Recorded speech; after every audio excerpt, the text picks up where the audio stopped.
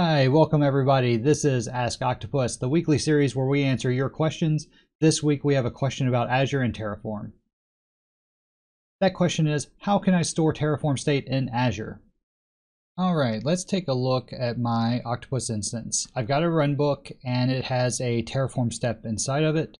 If I scroll down, we can see that we're using my Azure account. It's bound to a project variable that is tied to my Azure account that matches my subscription. And if we look at our template source code, I've got it inline. You can also put it inside a file in a package. But what we're going to look at today is this Terraform block. So by default, the Terraform step in Octopus doesn't save state. That means if you run it multiple times, it's going to try and create the same resources. And depending on where you're running your script against or deploying it to, that could cause some problems. For example, in this script, I'm simply setting up a resource group. But if I were to run this multiple times without a remote backend for the state, it's going to fail after creating it because it'll see that it already exists, and then Azure will say, hey, you can't create that resource group because it already exists. So to fix this, we add the Terraform block and we add a backend. In this case, because we want to save to Azure, we're going to use the Azure RM backend, but there are other backends that you can use depending on where you want to save your state. And that state in Azure is going to be set up in Blob Storage. So I already had some Blob Storage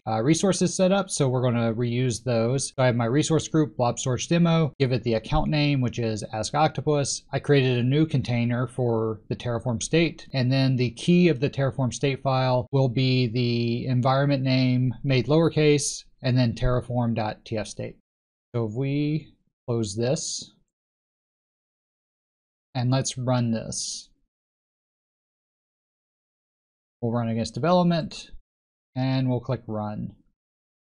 So the runbook's complete. Let's take a look at Azure. I have my Ask Octopus storage account, I have my Terraform state container, and if I open that, I have development.terraform.tfstate. So this is the state of that Terraform execution. If we run the runbook again, it's going to use the state file to see that that resource group is part of the expected state, that it already exists, and it's not going to try and create it again. Let's take a look at that.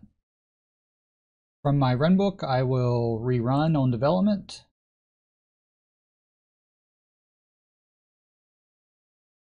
So now that it's complete, we can look at the logs and we should see a line that yes, it's refreshing the state. And because it used the state file at the bottom, apply complete, 0 added, 0 changed, and 0 destroyed. So it used the state file to see that nothing had changed since the last run and it didn't have any work to do.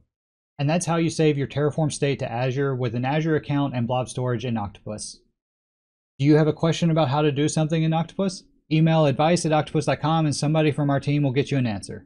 You might even see your question in a future video. Thanks for watching, and until next time, happy deployments.